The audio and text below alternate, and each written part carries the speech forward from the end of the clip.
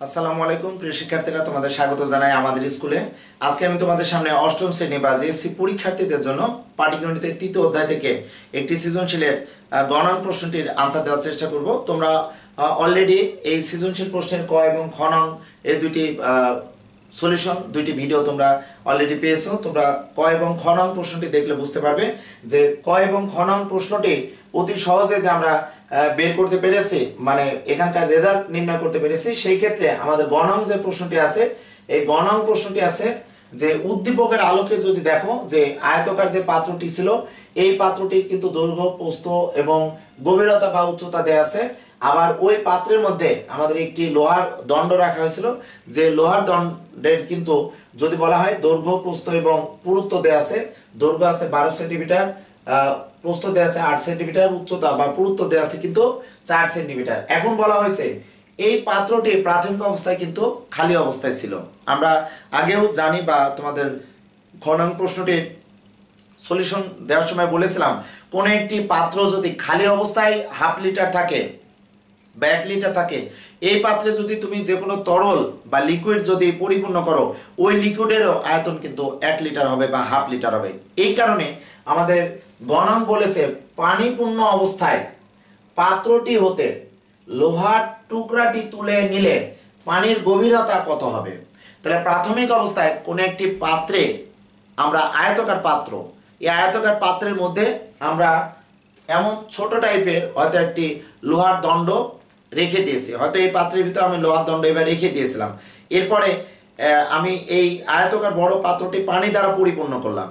তখন পানি দ্বারা পরিপূর্ণ করার কারণে আমাদের আয়তকার যে পাত্র ছিল, আয়তকার পাত্রের দৈর্ঘ্য, প্রস্থ, উচ্চতা গুণ করলে আমরা এখানে কি পাবো, ঘন সেন্টিমিটার বা আয়তন পাবো।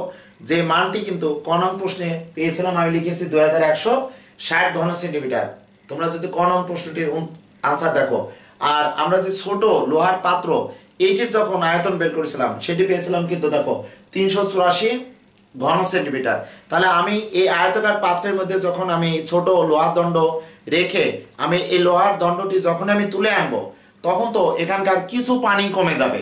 তখন এর গভীরতাটা কতটুকু সেটি আমাদের চেয়েছে, যে পানিপূর্ণ অবস্থায় পাত্রটি থেকে আমাদের লোহার টুকরাটি তুলে নিয়ে আসলে পানির গভীরতা কত হবে। মানে যেহেতু পাত্রটি পানিতে রাখা হয়েছিল, তারপরে পাত্র অর্থাৎ পাত্রটির মধ্যে লোহার খণ্ডটি রাখা হয়েছিল, পাত্রটিতে লোহার এই টুকরাটি আমরা রেখেছিলাম, রাখার পর পানি দ্বারা পূর্ণ করে আমরা এই পাত্রটি সরিয়ে নিলাম। সেই ক্ষেত্রে যখনই পাত্র রেখেছিলাম তখন তো অর্থাৎ এই লোহার খণ্ডটা আমাদের কিছু জায়গা দখল করেছিল। ওকে, যখন এই পানি পূর্ণ করে আমি এই লোহার দণ্ডটা তুলে আনলাম, তখন তো কিছু পরিমাণ পানি কমে যাবে। তখন বলেছে এই পাত্রে পানির গভীরতা কত। ওকে, তাহলে এই ম্যাথটি অতি সহজে আমরা এইভাবে করতে পারবো। দেখো, তাহলে আমরা লিখবো, দেখো ক থেকে প্রাপ্ত, আমরা লিখবো ক থেকে প্রাপ্ত। দেখো আয়তকার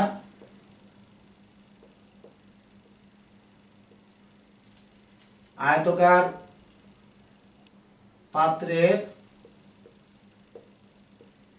আয়তন, আয়তকার পাত্রের আয়তন পেয়েছি 2160 ঘন সেন্টিমিটার। ওকে, তাহলে আমরা এই কয়ে পেয়েছিলাম কিন্তু সম্পূর্ণ ফাঁকা অবস্থায়। সুতরাং আমরা এখানে লিখব যে পানিপূর্ণ আয়তকার পাত্রের আয়তন কিন্তু এটি থাকবে 2160 ঘন সেন্টিমিটার আমাদের থাকলো। পানিপূর্ণ আমাদের আয়তকার পাত্রের আয়তন কিন্তু 2160 ঘন সেন্টিমিটার। আবার খ থেকে আমরা কি পেয়েছিলাম বলতো, খ থেকে বলতে কি লোহার টুকরার আয়তন পেয়েছিলাম। খ থেকে পেয়েছিলাম, আমরা বলবো খ থেকে প্রাপ্ত লোহার টুকরার আয়তন, লোহার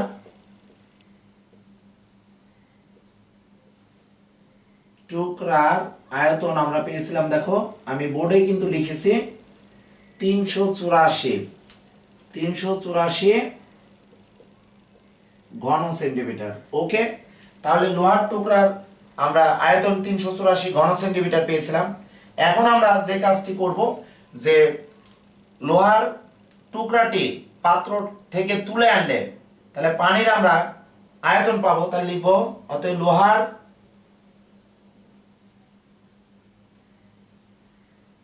টুকরাটি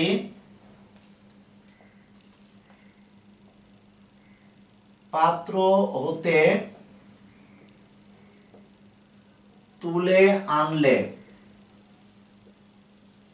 আমরা আয়তাকার পাত্রের আয়তন পাবো।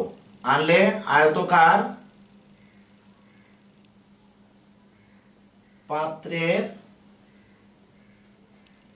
পানির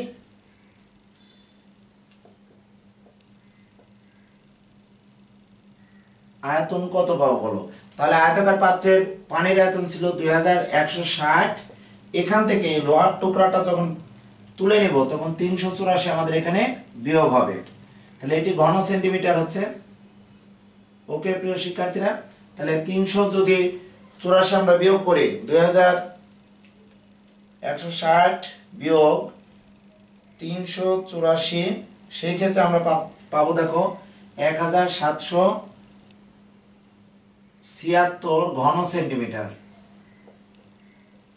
ওকে, তাহলে আমরা যে লোহার টুকরাটি যখনই আয়তাকার পাত্র থেকে যখনই তুলে আনছি তখন দেখো এখানে ছিল প্রাথমিক অবস্থায় আয়তাকার পাত্রের পানির আয়তন ছিল 2160, সেটি কমে যে কিছু পরিমাণ হলো কত 1776 ঘন সেন্টিমিটার হলো। নিঃসন্দেহে আমাদের এই লোহার টুকরাটি একটা আয়তন ছিল, সেই আয়তন আমাদের বাদ যাচ্ছে। এখন বলেছে যে পানিপূর্ণ অবস্থায় পাত্রটি হতে লোহার টুকরাটি তুলে নিলে পানির গভীরতা কত হবে। ওকে, তাহলে আমরা যদি এখন এই আয়তনকে আমাদের ওই আয়তাকার ঘনবস্তুর যে দৈর্ঘ্য এবং প্রস্থ ছিল, এই দৈর্ঘ্য এবং প্রস্থ দ্বারা যদি আমরা ভাগ করি তাহলে এই আয়তনে শুধুমাত্র গভীরতা থাকবে। দৈর্ঘ্য প্রস্থ আমাদের ভাগ করলে দৈর্ঘ্য এবং প্রস্থের পরিমাপটা বাদ দিয়ে শুধুমাত্র আমাদের গভীরতা বা উচ্চতা পাবো। তাহলে এখন আমরা লিখব যে আয়তাকার কি, আয়তাকার পানির গভীরতা। তাহলে এখানে দেখো আয়তাকার পাত্রের পানির আয়তন পেলাম, তাহলে আমরা এখন লিখব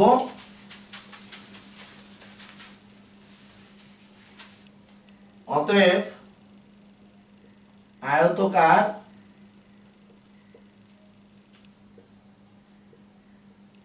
পাত্রের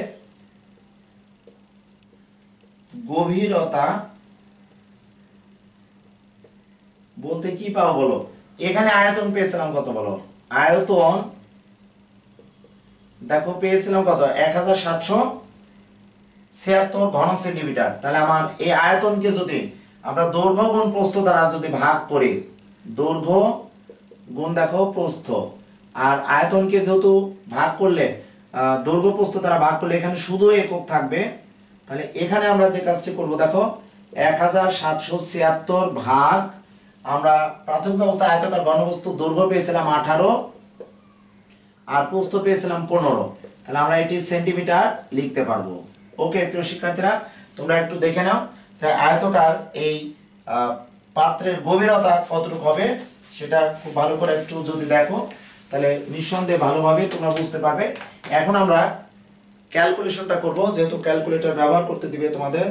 1776 ভাগ আমরা 18 যে রেজাল্ট পাবো সেটাকে আবার ভাগ করব 15 দ্বারা।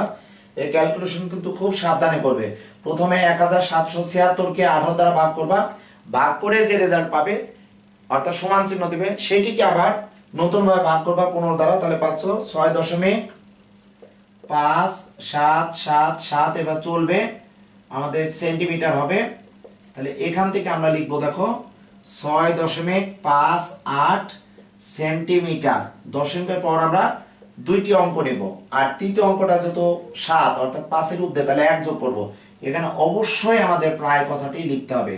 এই প্রায় যদি না লেখো তোমরা, সেই ক্ষেত্রে 4-এর মধ্যে তোমরা কিন্তু পরীক্ষার হলে যদি ভুল করে থাকো তাহলে 3 পাবে কিন্তু এই সৃজনশীলটাই। খেয়াল করো কিন্তু যে কখন তোমাদের মার্কস কাটবে সেটি তোমরা নিজেও বুঝতে পারবা। এখানে অবশ্যই আমাদের প্রায় লিখতে হবে। তাহলে আমাদের কিন্তু এখানে পানির গভীরতা পেলাম, অতএব পানির গভীরতা আমরা পেয়ে গেলাম দেখো 6.58 সেন্টিমিটার প্রায়, সেন্টিমিটার প্রায়। ওকে, তাহলে প্রাথমিক অবস্থায় কত ছিল দেখো তো, আয়তাকার ওই পাত্রের যদি আমি দৈর্ঘ্য প্রস্থ উচ্চতা গুণ করেছিলাম, সেক্ষেত্রে দৈর্ঘ্য ছিল 18, প্রস্থ ছিল দেখো 15, এবং প্রাথমিক অবস্থায় আয়তাকার যে ঘনবস্তুর উচ্চতা কত ছিল দেখো 8 সেন্টিমিটার।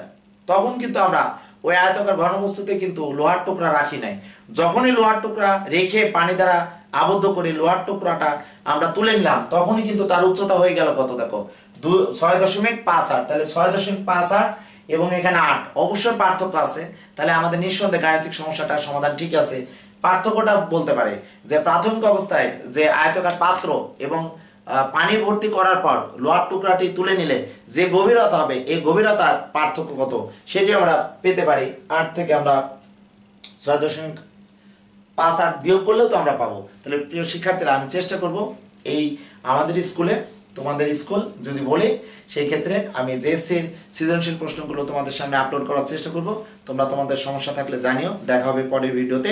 এই প্রত্যাশায় এই ক্লাসের ইতি টানলাম। আল্লাহ হাফেজ।